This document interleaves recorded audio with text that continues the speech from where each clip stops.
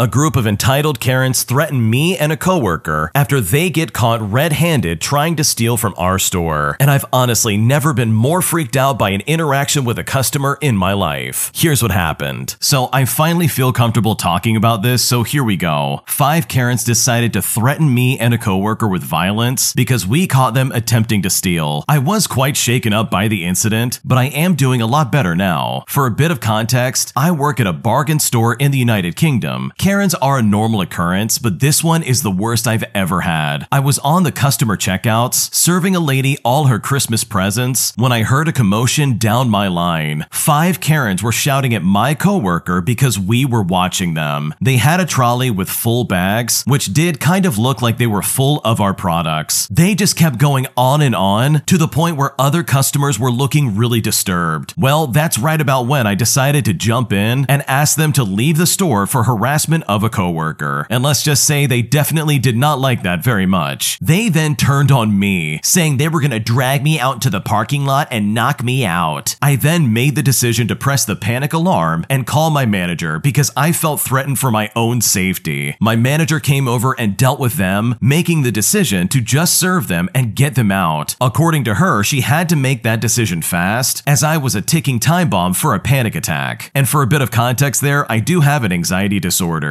I only noticed this when I looked back on the CCTV, but one of them got behind me, and that seriously could have been so dangerous. One of the Karens also had a 4-year-old boy with them and had the audacity to say to me that I've traumatized him and that we're discriminating them for being common. But like, seriously? No, you did that yourselves. As soon as these entitled Karens left, I got off the register and had a massive breakdown in the staff room. I know the holiday season means tempers flare, but that was way too much. We discussed it in the back, and the only reason they kicked off was because they were gonna steal and they had a guilty conscience. Now, sadly to say, they had no justice served other than the fact that they left the shop, and they didn't get banned or anything like that. So please, just when you're doing your Christmas shopping, please do not be a jerk. And if someone asks to check your bags, please just comply. I mean, seriously, if you're not guilty, then what in the world do you have to hide? That last comment really is quite annoying because I totally understand where you're coming from, but also I'm not a thief. I'm not someone who goes into these big stores or even these small stores and decides to go shoplifting instead of being honest and just buying the products I want to get. So yeah, it's kind of one of those necessary evils nowadays that has only come up because of actual thieves that ruin it for the rest of us. It's the reason why you probably can't go out of any like major store without them being like, okay, I need to look at your receipt. It's like, really? I literally just bought all of this. Where did I get all of these bags to bag my own items? Like, are you kidding me right now? I know it's all like security theater and stuff like that, but it's really annoying to have to be subjected to that. And it all comes back to Karens like this in this story. These people 100% were gonna try and steal. They were angry and they were aggressive, and I know when I've worked customer service, that was always such a massive red flag for when I was dealing with a customer. If they're hyper aggressive and really angry with you, then honestly, they're probably up to something bad. And that just means I'm gonna be on high alert for whatever they're planning. So truly, to the original poster, I'm so sorry you had to deal with that. It's not fair for you to have to be put in that position, especially when you're just trying to do your job. And you've got it right. Working during the holidays, especially during Christmas, is already stressful enough. And the last thing that you need is a group of Karens shouting and threatening you, all because you tried to get them to quiet down. If you like Am I the Jerk, you're probably going to love Am I the Genius. Check it out, link down below in the description. Also, go to amithejerk.com/submit if you would like to submit your own stories. My husband is angry with me because I didn't follow the tradition that his family set about when it comes to cooking for Thanksgiving. And now I'm being called a jerk, with my husband claiming that I offended my mother-in-law by not helping out when it comes to cooking Thanksgiving dinner. Here's what happened. So to start things off, I'm a 27-year-old female, and I've been dating my 34-year-old husband since 2018. We got married 3 years into our relationship, and things have been going extremely well. We have spent 4 years of Thanksgivings at my parents' house, and this was the first time we chose to spend it at his parents' house. When we got there, my mother-in-law, her mother, and both my sister-in-laws were in the kitchen all helping each other with the food. Me and my husband went in there and talked for a bit. My mother-in-law then asked me if I would like to help out, and I said, well, not right now. Would it be okay if I came back soon and helped out in a bit? Well, she very nicely said that it was totally fine and told me and my husband to get something to drink and hang out with the men and the kids. It was right then that my husband gave me a nasty nasty look. He said to me, "You're not even going to help?" His mother said they were more than enough people, and she just asked me in case I wanted to help with the cooking, but that they all managed just fine. He grabbed a beer for only himself and went to the living room, and I did the same and followed after. I ended up helping them with setting up everything on the table, as I wanted to help out just a bit. His mother did not ask me to do this, and neither did my sister-in-laws. Dinner went extremely well. We talked a lot, and I really like his family. When my husband and I got in the car, he started mumbling really angrily at me. I asked him about 3 times what he was saying before he finally blew up at me. He told me that it is their tradition that the women are in the kitchen cooking, that I disrespected his mom in her own house by acting so entitled. We ended up having an argument about this whole thing, and he has not stopped insisting that his mother was in fact very offended by this. I have not talked to her about this. I mean, she did not tell me anything about being offended either, but I know his mom is a really nice woman who would never want to say anything bad about someone, so I am starting to think that maybe I really disrespected his mom, and she just doesn't have the heart to tell me. So am I the jerk for not following their traditions? I feel like I was a jerk because helping out would not have been that hard, and had I known the outcome, I would have just stayed there and helped out. What should I do? I'm gonna be completely honest and say that I don't think you're the jerk here. First of all, if this is such a big deal, why did your husband not explain this to you before you went to their house? Like, why is he getting mad at you not knowing something that was never explained to you? He's getting upset as if this is somehow like expected, but it's really funny how he's acting like he's never been to any of your Thanksgiving dinners, and I'm assuming that he's seen that this isn't the case. Like, there's no like standard of like, oh, the women have to cook the Thanksgiving dinner. Like, if it seriously was that important, he should have said something from the beginning, just to try and mitigate any kind of negative response. Also, I think your husband's completely full of it. He is acting like his mother is so offended, as if what you did is so irreparable that there's literally no good excuse for it. But seriously, if it's that big of a deal, why were you not told ahead of time? Like, you can't read your husband's mind. Is he being serious right now? Like, how could you possibly know that this is something that your family does? You were not being entitled. I don't think you disrespected his mom. And if anything, this is a really weird gender stereotype that I just don't subscribe to in the slightest. Like, I know when my family has Thanksgiving dinner, both my mom and my dad, as well as my brother-in-laws and sisters, are all involved when it comes to like getting stuff done. Nobody's sitting on the sideline and being like, well, I'm a man, I'm not gonna do any Thanksgiving cooking. It's like, no, if you know what you're doing, then come along and help out. But for you to be expected to do that all because you're a woman, that's like really weird to me. That's like some 1950s stuff that just doesn't stand up today. So no, I don't think you're the jerk at all. I think your husband is overreacting and blowing this way out of proportion. And if you really want to get to the bottom of this, you could talk to his mom and really just straight up ask her if you offended her in some way without realizing it. Because right now your husband is being unreasonable, and I don't blame you for being confused as well as upset at his behavior. Am I the jerk for leaving Thanksgiving early, all because my partner's creepy brother was also there? Here's what happened. So I'm a 25-year-old female and my partner is 26 years old, and we've been friends for a few years and started dating more seriously earlier this year. This was the first time he's invited me to Thanksgiving. He called it a Friendsgiving when he pitched it. His parents, who I adore, were hosting it, but it was mostly their friends and his family, not really any extended family as he put it. So I guess for whatever reason, I assumed his brother wouldn't be there. I've tried really hard to be nice to his brother. He has always creeped me out with staring and hovering and stuff like that, but he reads as neurodivergent, and I think he has ADHD, but it seems a lot more severe to me. But you know what? I've tried to be nice. Then, last year, my partner asked if his brother could come with us and our friends on our big summer Renaissance Fair road trip, and I then told him how I felt uncomfortable around his brother, and I didn't want him to spoil this trip. Well, my partner tried to assure me that he wouldn't do that, but guess what? He kind of did. I felt like I was babysitting a little kid for most of the trip. It was a few weeks after that my partner posted something on Instagram, and his brother commented. Now, when I went to check out his Instagram, as one might do, I saw that he had drawn a bunch of sketchy pictures of me while we were on our trip, and I think you understand what I mean by sketchy. And I mean, this was definitely very obviously me without any clothes on. I brought it up to my partner, and he mostly seemed to brush it off. I didn't exactly say how uncomfortable it made me, but I also don't feel like I should have had to spell it out to him. I've been pretty clear that I don't want to be around his brother after that. I've had dinner with him and his parents occasionally, but his brother usually isn't even there or stays up in his room. He might come down to get a plate or whatever we're eating and pass pass by, but he never stays. And that's because I thought my partner conveyed to him that I'm not okay with him being around. So anyways, Friendsgiving is today, and I was honestly having a blast. I got up early and spent all morning making side dishes. I was enjoying spending time with our friends and his parents, and then his brother turns up, with him getting sat at the table with us right next to me. It isn't even that he was there, but that my partner didn't feel inclined to warn me or make sure that we weren't sitting together or anything like that. I feel terrible now, like I kind of overreacted in some kind of way, but I just got up and I left. I went over to his coat and got the keys, and when he asked what I was doing, I might have raised my voice a bit, and I told him he could either spend time with me or his creepy brother, which was maybe not the best thing to do in front of his whole 20-person gathering, and we also drove together, so I kind of left him stranded. But he was at his parents' house with his side of the family, and we do live nearby, so someone probably gave him a ride home. I then went to my sister's house about 40 minutes away, and he hasn't tried to call me or text me. So honestly, did I overreact in this situation? Am I the jerk here? What should I do? This is unbelievable to me. Not because of your reaction, I think you underreacted if anything, but seriously, your partner did nothing to stop his creepy brother from sitting next to you, or even just being around you in the first place. This guy had sketchy pictures of you on his Instagram, ones that he drew himself that definitely looked like you. Like, I don't know about you, but in my opinion, that should have been the end of the story when it comes to you dealing with that guy's brother. Your partner should have confronted his brother and said, hey, what is the deal with this? Are you kidding me right now? And then demanded that he take that down. And it's seriously so awful because you can see so many instances where your partner just straight up ignored you and said, nah, it's fine, and then literally did nothing to try and mitigate the situation just to make you more comfortable. That is seriously so disgusting and in my opinion, so uncalled for. This is a massive red flag. This is proof right here that he's gonna push off everything that you say, and he's willing to let it slide that his brother was making creepy pictures about you. So no, you did not overreact, and I don't think you're the jerk. I think the brother in this situation is absolutely a giant weirdo, and you should not be subjected to that creepy guy in the slightest. My girlfriend of 4 years kissed another guy at a concert while she was blackout drunk, and now that I've found out, I'm so confused and angry. I seriously am so stuck and I don't know what to do. Here's what happened. My girlfriend last Saturday had the opportunity to go to a concert with a friend that she recently met, and this would be the first time that they would hang out together. My girlfriend had also never met the rest of the group, and she had only met this one girl. The plan was for them to leave to the city after 10 o'clock p.m. The concert required a ticket, and they only had one left. It would be my girlfriend, her friend's boyfriend, and the boyfriend's friend. My girlfriend called me and we spoke about it. I said I trusted her, and that I also hope that she has a lot of fun. Now, admittedly, I was nervous about the whole thing, but what's a relationship without a bit of trust, right? Well, sadly, throughout the night, she decided to drink way too much. So much so that she blacked out. She didn't know how or when she got home when she woke up the next day. Long story short, when she was blacked out, she cheated on me. She went off with him to the bar, drank with him, grinded on him, let him hold her and kissed her, and she apparently said that they should just act like they're together tonight. Then, towards the car ride back, she made out with him before puking all over the car when they were driving back home. And this is all in the same car together. Ever since I found this out, I've been numb and I just need some opinions here. I just don't know what to believe. She says she was blackout drunk and couldn't remember everything that happened. I mean, not once has she made me feel insecure in the relationship, so I'm honestly so torn. How is it that you remember everything except for cheating on me? You remember going in, being with your friend, but completely blacked out everything you did to cheat on me? She was very drunk though. I've seen her when she gets really drunk, and I just know that she couldn't have been able to consent either. The friend group needed to walk her up the stairs to her apartment. Apparently they spent more than half an hour trying to find which door was hers, since she was incapable of answering any questions. One side of me is saying that she was vulnerable and someone took advantage of the opportunity and no one was there to even help her out. The other side of me is saying that she's lying and knows exactly what happened and was aware about her cheating on me. I mean, am I being too nice and letting the love I have for her blind my judgment? At the same time, I'm so mad that it happened. And I mean the scenario in general. The fact that someone kissed her and was all over her really turns my stomach. I feel mad and sad and really confused. Everyone has a different opinion on this. One may say she put herself in a position to be that drunk, and these are the consequences of her actions. That when you're drunk, you act on your inhibitions, and you still make those choices even when you're drunk. We don't excuse the actions of a drunk driver, so why should this be any different? They are still choices, and we should still be accountable for them. One may also think that it's dangerous to think like that, to say that maybe it's what she wanted anyways, but that's indicating that she was even in the right mind to consent. I'm just not sure if that's fair either. I've heard stories of those girls who get blackout drunk and did unexplainable things, thus countering the idea that it was some kind of inhibition, but rather just a situation where someone was being taken advantage of. That this idea that alcohol exposes who you are is simply a sentence that is being regurgitated and really only changes who you are and your ability to make decisions. In this case, my girlfriend, I think, really was taken advantage of. But honestly, I really don't know what to believe, and at this point, I don't know what to do. This is a really scary situation because your girlfriend clearly should not be drinking that much. Like, honestly, if I was in your shoes, I would be like, okay, listen, for this relationship to work out, there's no way you can drink like that ever again. You have cheated on me once, and I don't want that to happen again. Like, your girlfriend acted like she was single. She acted like this guy she hooked up with was her boyfriend for the night. And sure, she was drunk, but she made the choice to drink that much. And that, in my opinion, is such a big problem, it's only gonna get in the way of your relationship. So I don't blame you for being upset, and I don't think you're overreacting here. Your girlfriend has a lot of things that she needs to account for, and I really think some serious change needs to happen. Otherwise, this relationship is going to be incredibly hard to keep going. Am I the jerk for not allowing my fiancé to playfully smash a cake in my face at our wedding? Here's what happened. I want to start off by saying I absolutely love my fiancé. We've been together for over 5 years, we own a home together, we have 2 dogs, and we live a happy life. We have had a rocky relationship at times though, and are definitely not perfect. He is the oldest of 2 brothers, and sometimes when we get playful, he will take it just a tad too far, and maybe he'll push me a little too hard, or tickle me when I'm frustrated, stuff like that. As we started planning our wedding, he off the bat talked about how excited he was to put the cake in my face. I was a little apprehensive about this, but he seemed so excited. I mean, I'm not having makeup done professionally, and I figured it was just one moment of the day, so I said sure. Well, as time has gone on, I have seen the TikTok tragedies over cake in the face at weddings, and I began to get a little bit worried. With the way he is, I'm worried that he will take it just a little bit too far. When I started to feel this way, I talked to him and told him I would want to practice beforehand, to which he seemed a little frustrated about, but said sure and that he understood. He promised he wouldn't get it in my hair or on my dress. But really, how can you control that? I have kept trying to get him to practice, and he never wants to. He will do it without the cake, but never wants to with the cake or whipped cream because he doesn't want to get sticky, which is like, wouldn't that be happening to me at the wedding as well? Anyways, every time we do it without the cake, I swear he will touch my hair, to which then I will have to call him out on it. Well, today was Thanksgiving. He started talking about this with my dad, and I mentioned I really didn't want to do it unless we practiced. Once again, he did it without anything, and he ended up touching my hair. So I called him out, and my dad said that we have whipped cream, so why not just try it out? So I said sure, but I also said please be careful. Don't get any in my hair or on my clothes. I showed him where I was okay with it going on my face, and he went to do just that. Well, he put way too much on, and I told him, see, even that was too much. And then he smashed the rest in my face. I guess I moved because it got all over my hair, all over my eyebrows, and some of it on my clothing. I immediately started crying and I ran to the bathroom. He came in and apologized and cleaned me up while he was also saying that he was sorry and that I had moved and that's why he got it on me. He was really nice and cleaned me up, but it just frustrated me. And I said we are absolutely not doing that at the wedding because if he couldn't control himself now, he definitely wouldn't at our wedding. I was upset for like 30 more minutes and he finally said, I understand if you don't want to do it anymore. I just want you to be happy. I said that we will see, but if we do it, we have to practice properly and not at a family holiday. So as of right now though, my answer is a hard no, but I need to know, am I the jerk for the way I reacted? What should I do? Okay, I can't believe you're even considering still doing the cake thing at your wedding. You clearly had a bad reaction to it. He got it on your face and your hair and on your clothes. Like seriously, that's how it's gonna go. It's not gonna be this gentle thing. This is gonna go literally everywhere. And your reaction to a practice run was to start crying and run to the bathroom. So seriously, to the original poster, do you wanna run away crying at your wedding? Because I can 100% see this happening at your wedding. Like I really don't think think it's gonna matter how many times you both practice this. This is simply not a good idea based on the fact that this really upset you the first time. So why not just cut it out of the ceremony altogether and just avoid it altogether? That, in my opinion, would be the smartest thing to do, and I think everybody could be happy with this if you just make that decision, because clearly this upset you, and I would hate for this to happen on your wedding day. When you subscribe, make sure to hit the bell to turn on notifications. To finish listening to all the stories, check out the playlist at the top of the description.